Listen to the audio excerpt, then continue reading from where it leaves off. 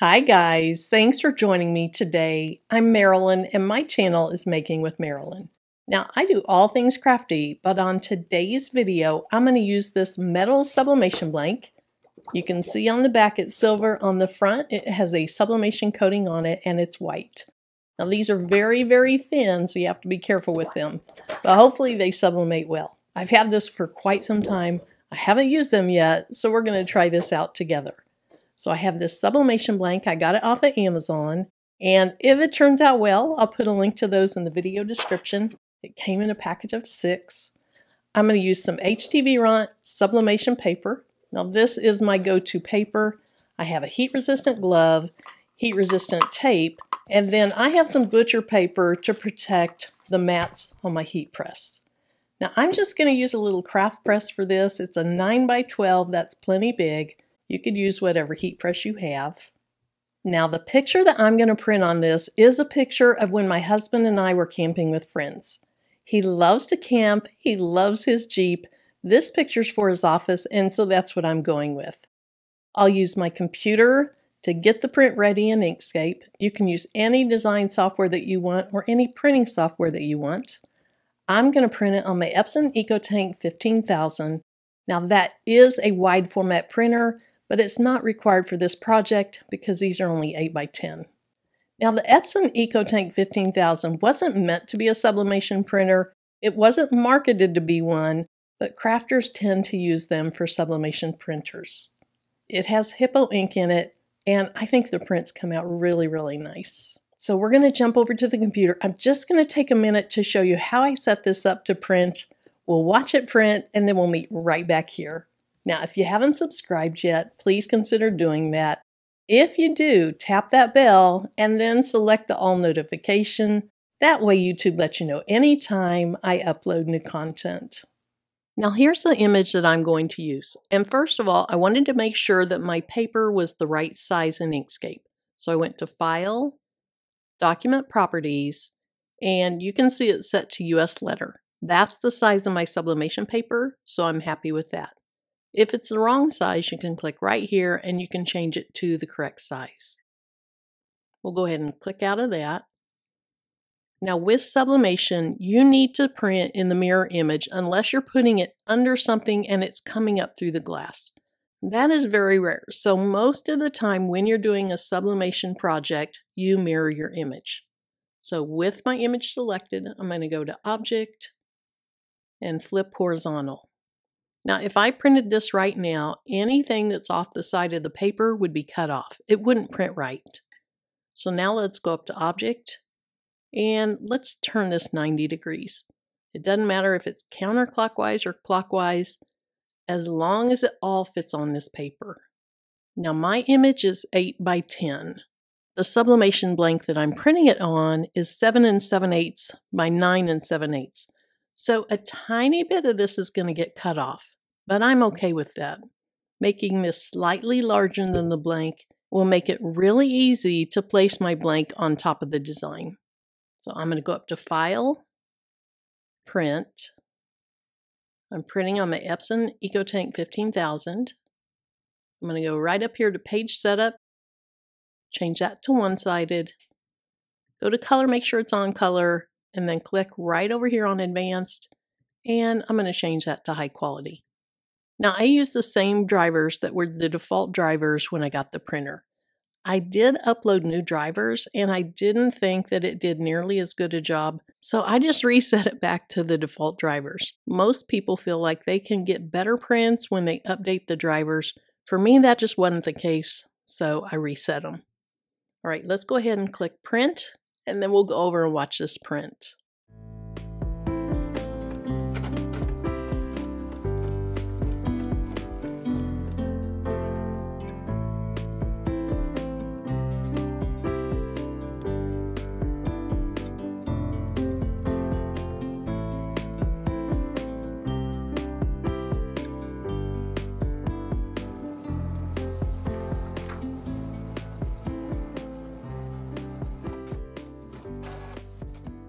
Now, if you're new to sublimation, you're probably wondering, why is that picture so dull? With sublimation, the ink is fairly dull until you add that high heat for an extended period of time. So I fully expect the colors on this to pop a whole lot more once we're done. Now before we put that on our sublimation blank, we need to take off the protective coating on top of this.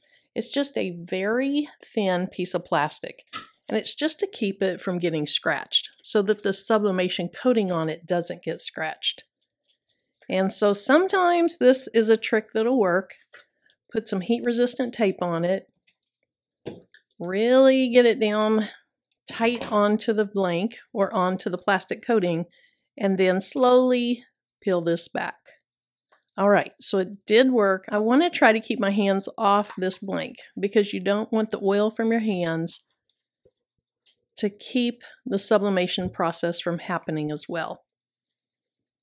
So I'm going to hold this end down, and I'm just going to peel this back on itself.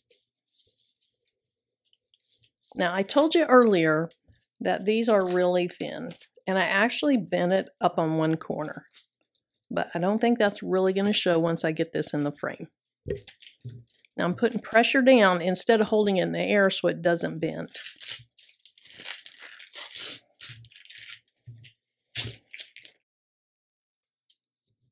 Now let's go ahead and put it on top of our paper face down. So I have my picture facing up, and then I want to turn this over and put it face down, and I want to try to keep as much of this side of the picture as possible, and I can pretty much center it from top to bottom, but I want to try to keep this side of the picture. So I'm just going to move it over into place. I have just a tiny bit of ink showing on this side, at the top, and at the bottom. I think that looks good. So now what I want to do is go ahead and put some tape on top of the back of the frame onto the paper. That's just going to keep it from moving when I put it up onto my press and when I'm lowering the platen of the press.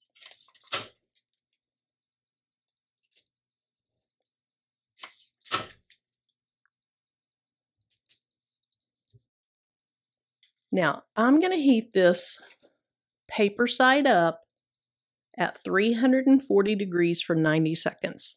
This is my first one to make, but that's what the instructions on Amazon say. So the first thing that I'll do is I'll go ahead, turn my heat press on, get it set to the right time and temp. Once it's up to temp, I'll be back. Now, while that finishes getting up to temperature, I want to go ahead and see what the pressure's like on this. I think it could use just a little bit more, so you can't see it, but there's a knob on the back that you twist to make it tighter or looser. Just a little bit tighter. Okay, I think that'll be fine. Sublimation really doesn't take a ton of pressure. Now, I want to protect these from getting any sublimation ink on them. So I'm going to go ahead and put a double layer of butcher paper on top of the pads.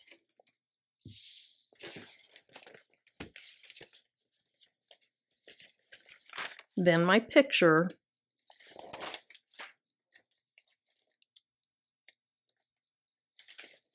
And then I haven't had any issues with this bleeding through the top, but just to be safe, I'm going to put more on top. Now it's going past 340. What did I set this for? Oh, I set it for 390. All right, let me go ahead and get that down, and then we're ready to go. All right, 340 degrees for 90 seconds. Now, because I can't see the pads with the paper in the way, I want to make sure that I really do have them centered up on the base. I don't want to accidentally not have good pressure. I think that looks good, so let's go ahead and start. Now I'm doubting myself. Okay, there's the end. I think it can move a little bit to the left. All right, let's go.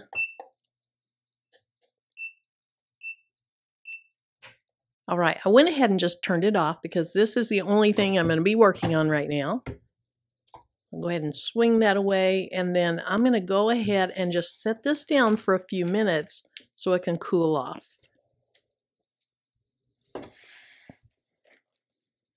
Now, the reason I'm doing that, not only is it pretty hot right now, but with sublimation, if you shift your paper on this blank while it is still super hot, then you're going to cause some blurring. So I want to let it cool off just enough so that it's below a sublimation temperature. Now, if you want to speed up the cooling down process, you can use a porcelain tile or a ceramic tile. Just place it on whatever you're working on, and that really will help it cool off more quickly. I'm a little impatient, so I tend to do this quite often.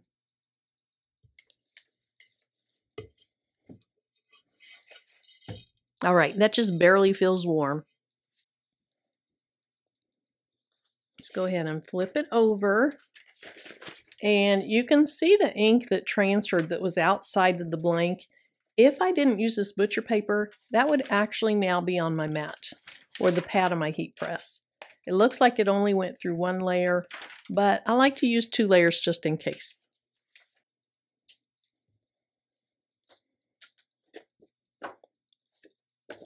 Okay, now because these blanks are so thin and they can bend real easily, I'm going to hold this down while I pull up the tape. Because if I pull up that tape, it could bend this backwards. They are very, very thin. Now that doesn't mean I don't like them. It just means I need to be careful.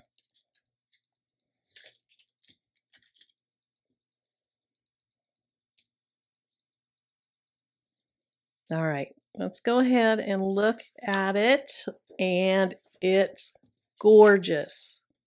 That is beautiful.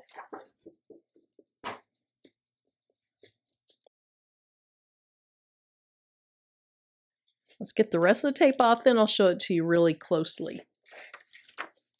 So there's the ink that's left on my paper. And there's the image.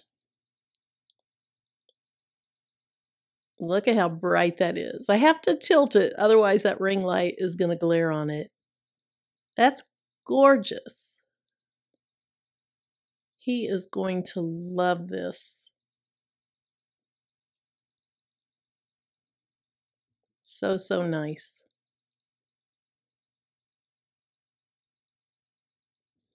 Now, I didn't show you earlier, but I do have a frame for this. I wanted to go with a plain black frame because I thought that would be the most masculine thing I could find, and it's the most masculine thing I had in my house. And I am going to have to get a different frame because this one doesn't have a hook on it. So I had a picture in this and I had it sitting on a little picture easel. But I think a black frame for this will be great.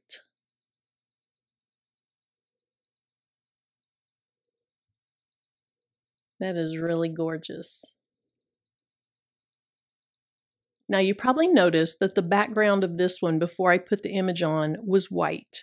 They do also have these in a silver, more of a plain natural silver metal look. If you use one of those, and if any part of your image is white, it's going to look silver.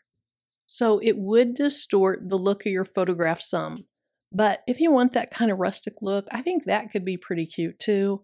I have sublimated on a silver camping mug before, and I like how it turned out, but you just have to have the right design for it. Because I will probably use these for photographs, I wanted to get the white blank instead of the silver one. So thank you so much for watching the video today. If you have any questions, comments, or suggestions, leave them in the comment section under the video. I hope you have a great rest of your day, and until my next video, bye-bye.